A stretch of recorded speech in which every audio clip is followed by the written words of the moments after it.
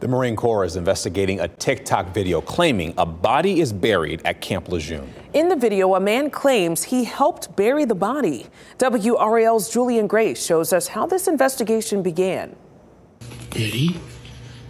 We've seen a lot of different videos on TikTok. There's a freaking right turn. You take a left turn. But this one popped up 5 days ago. In the 59-second clip, the man addressing the camera says a body is buried at Camp Lejeune, and he drove 2 others to the site where they buried it. If you walk into the woods, like 20, 30 feet into those woods. The man does not identify the victim. He only calls him a biker dude, killed after a fight outside a night spot in Sneed's Ferry. He says he was the designated driver that night. The trio, he says, drove around and found a seldom-used landing zone on base and buried the body.